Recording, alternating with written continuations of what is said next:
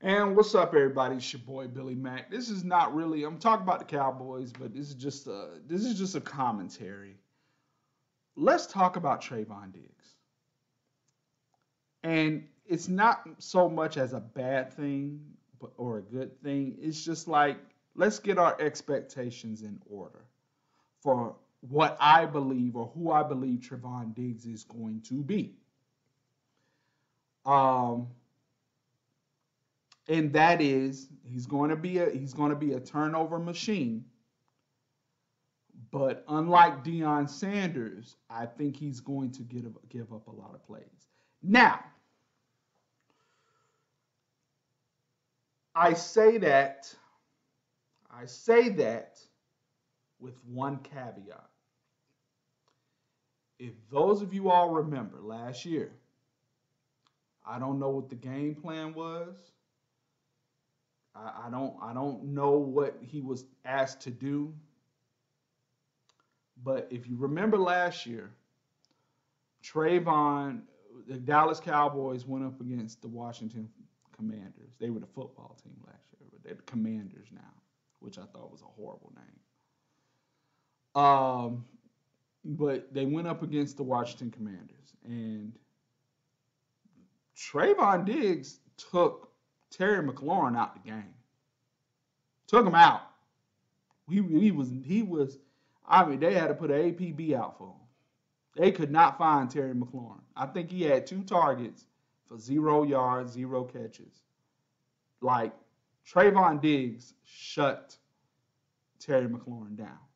Now, obviously, in the second game, Terry McLaurin was productive, but not productive.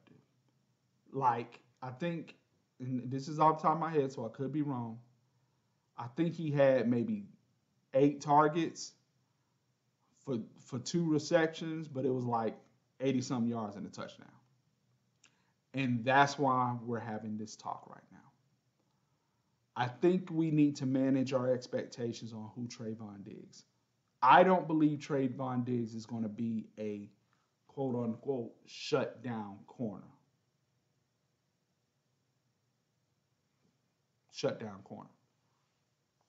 I think Trayvon is going to be more so a turnover magnet.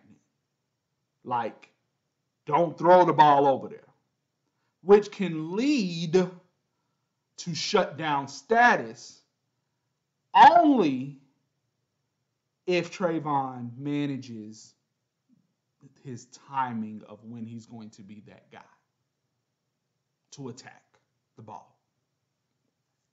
Okay? So, this is a short video. Just want everybody, I want Cowboy fans to manage their expectations. Be ready for Trayvon Diggs to be Pro Football Focus's worst corner in the league because he gives up so many yards and so many touchdowns. But he's going to have, 10 to 12 interceptions this year.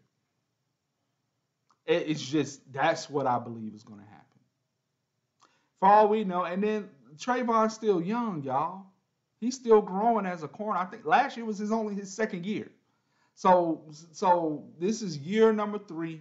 The game is going to slow down more. He's going to be more receptive to what wide receivers do on the field and everything. So he's only going to get better. But just manage your expectations. It's your boy Billy Mack, and I'll holler at you next time. Peace.